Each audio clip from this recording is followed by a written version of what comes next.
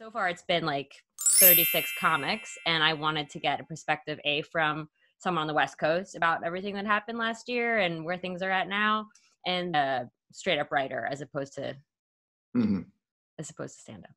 As much as I love talking to stand ups. So that's why I wanted to talk to you. So could you explain a little bit how you, because I know a lot of people, myself included, want to understand the jump from like going to school for TV writing, getting a job as a writer's assistant, and then actually being staffed on a show. Mm-hmm. Yeah, I mean, I did go to school for, film and TV, but I don't think that you have to. I mean, it's not like you can show your degree to anybody and they're going to care and hire you because you have it, but it might be where you, practice your craft, and it might be where you develop your voice, but probably not in, that age 17 to 21. I mean, that's really just going to come from life experience.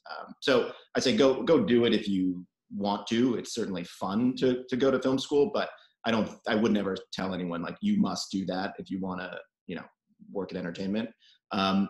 The way I started was, I literally was like at lunch with a friend in New York, like just after graduating NYU. And she was like, "Oh, I booked a ticket to LA in like 3 weeks forever. Do you want to come?" And, it's the kind of decision you can make when you are 21. And yeah, I agreed and booked my ticket that day and just came out. Actually, I moved into my apartment in LA day one of the 2007 writer strike. It's a very bizarre time to land in LA, but weirdly a blessing in disguise because everybody, like I knew for a fact that every writer wasn't working.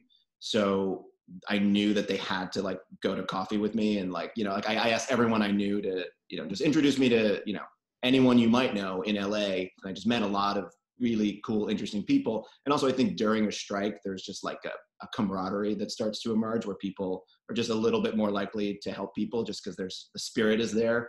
So it was weirdly a good time. And I met a lot of interesting writers, including one who ended up finally, not immediately, but I'd say like a couple years later, I just kept in touch with him. And he hired me as his writer's assistant on Terra Nova, which is the dinosaur time travel show that came and went real quick. I don't know if you remember it. Of course I remember it. And then I just I worked with him, subsequent shows and did like a development cycle with him where he sold a pilot.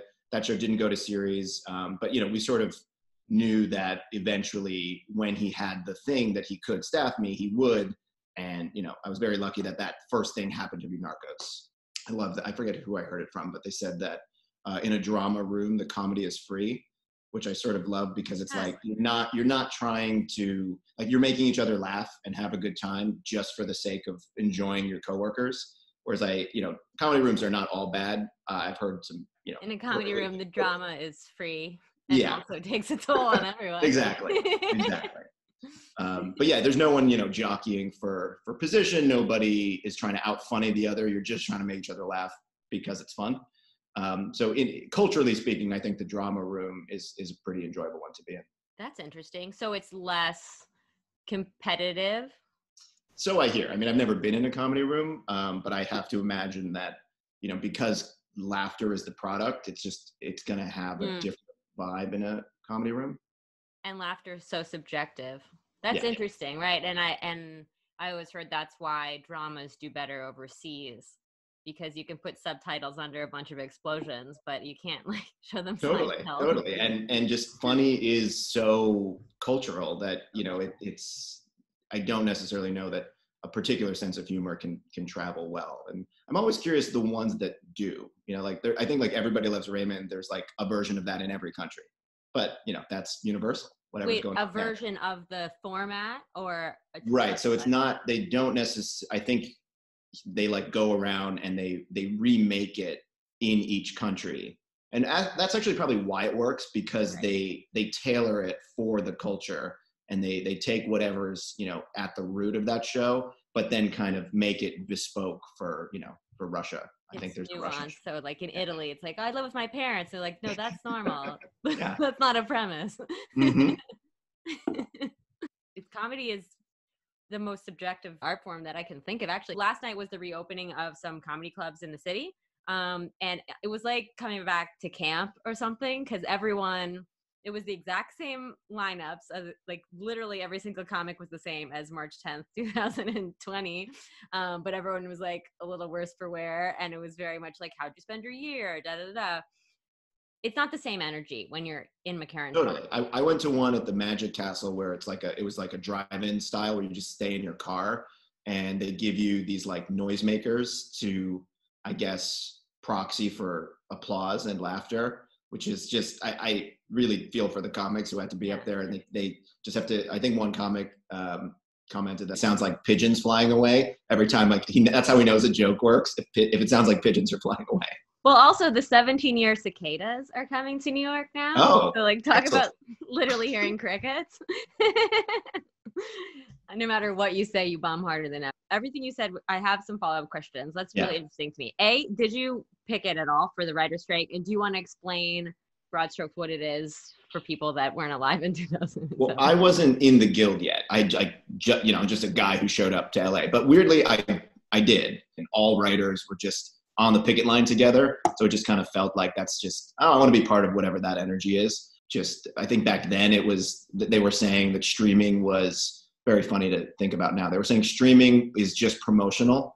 And, the real, were saying that. Yeah, they were saying real shows are, of course, just broadcast, and, all that streaming stuff, there's no money in it. So we don't think we should be allowed to have any revenue from it. I think retrospect tells us that the writers might have been onto something in 2007. They were still arguing over DVD sales then, which again, very funny to think about now. That was probably something we could have let go. But you don't know until you know. Right. And Blu-ray, we're still fighting for those. Yeah. Go from culinary school to writing. Because the interview on you. Jen Danielson was a producer at SNL, and now she's at Comedy Central. And she brought me in. I think that would be harder than writing. Working in a kitchen. Yeah. I've done both. And both SNL and working in a French kitchen are both really scary, but eventually pay off. So Narcos. Yeah. I love Narcos. What is the writer's room like there? So it was a strange situation also, because that was, I think at the time, Netflix only had Orange is the New Black and House of Cards. It was like, that's all Netflix was as far as original series. So when it started, it was just like, we don't know what we are. We don't know what this is. I mean, they still thought it was, they actually, and again, this is maybe more of like a strike, like studio writer union issue. They were acting as though Netflix shows were web series, just hilarious. And attempting to pay us that way as well. Like this web series is the same. Exactly. This and Narcos, exactly the same. You're getting paid the same, yeah. When we started, there were 6 writers that showed up day one, and it was just like, make sure Pablo Escobar shows up somewhere, and let us know when it's done. It was a very like Wild West, pretty hands off, new form of storytelling. So, of course, we wanted to do it as authentically as possible, and we had Javier Pena and Steve Murphy, the two DEA agents who, are the protagonists of season 1 and 2. We had like those guys like actually in the room with us, telling us their stories. Cool. We had the benefit of, this is history, but it's modern history. So, from the 90s onward, there's just tons and tons of news footage and so many books and just so many like articles to pull from. So we had almost too much information. There was tons of stuff we didn't use just because there wasn't enough time.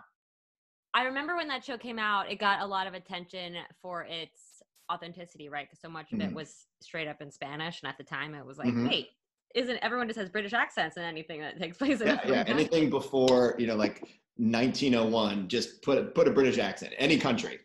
Yeah, ancient Rome, space, whatever.